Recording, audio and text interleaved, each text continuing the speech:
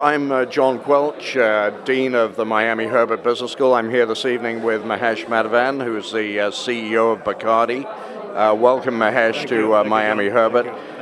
Tell me, which is more important in your view, strategy or culture? Clearly, you need culture, John, because if you don't have the right culture, you can have the best strategy. It's not going to get implemented because people don't feel passionate and engaged with the company. And how have you been able to improve the culture at Bacardi? So we started this, by going around the world asking people what was it that we were missing in terms of culture, from what it used to be and where we are. And through a series of these workshop-styled meetings, we came up to a place where we really identified three pillars. And those three pillars were fearless, family, and founder. And internally we call it as the three Fs. And we wanted something simple so that people remember it and it gets carried on to different people across the organization. Can you just briefly explain each of those three elements? So fearless was all about saying it's okay to fail, it's okay to make a mistake. What we need is, we need to try new things to move the organization forward. And unless you did that, we weren't going to move. And if you stood still because fear enveloped you, then as an organization, how do you gallop and go beyond competition? Second one was about family. How do we come together as one family, help each other, work as one unit, no politics, just be focused on the work and deliver really superlative, fantastic work.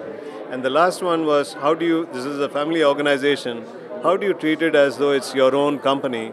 How do you treat the business in all aspects, be it in terms of expenses, in terms of innovation, if it was your own? And if it was your own, would you do things differently as opposed to looking at it as a 9-to-5 job? And bringing that shift of saying that I am a founder, and if I was running this company as a founder, how would I run it? And if everyone did it, can you imagine the power of that as opposed to just looking at it as a 9-to-5 job? You've been with Bacardi 23 years. That's right. What do you think the qualities were that resulted in you becoming the CEO?